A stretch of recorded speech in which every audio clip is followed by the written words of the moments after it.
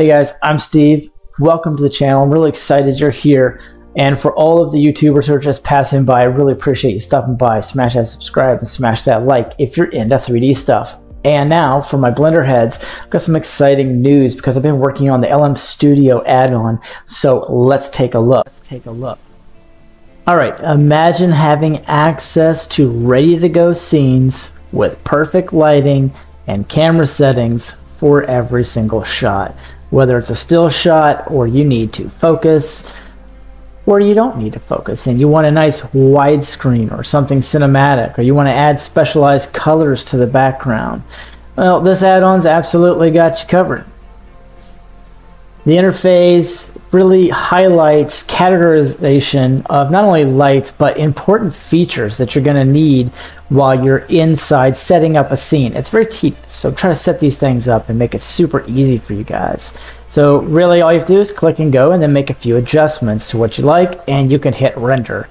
Now there are going to be some changes, but I'm trying to keep the add-on looking very simplistic, if you will, and not change the format from the previous version too much. And try not to take yourselves too seriously. Let this thing do some of the work for you with some real-world settings that you would have on an actual camera, like the f-stop, changing the focal length, some presets that are going to give you, well, a jump, a head start really in 3D modeling. So if you're just picking up Blender, this is definitely going to help you out. And in upcoming future videos, we're going to cover aperture and light. So whether you're a seasoned professional or just starting out in Blender, Light Magic add-on is an absolute game changer. It's going to not only enhance what you're trying to do, it's going to quickly help you add a touch of photorealism to everything that you do.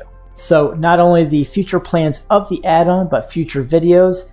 Stay tuned because there's so many possibilities with the add-on currently. It's going to be a lot of features to explore and different things that this add-on is offering now and is going to offer very soon. So don't forget to smash that subscribe, smash that like button, and as always, thanks for tuning in. Let's get started.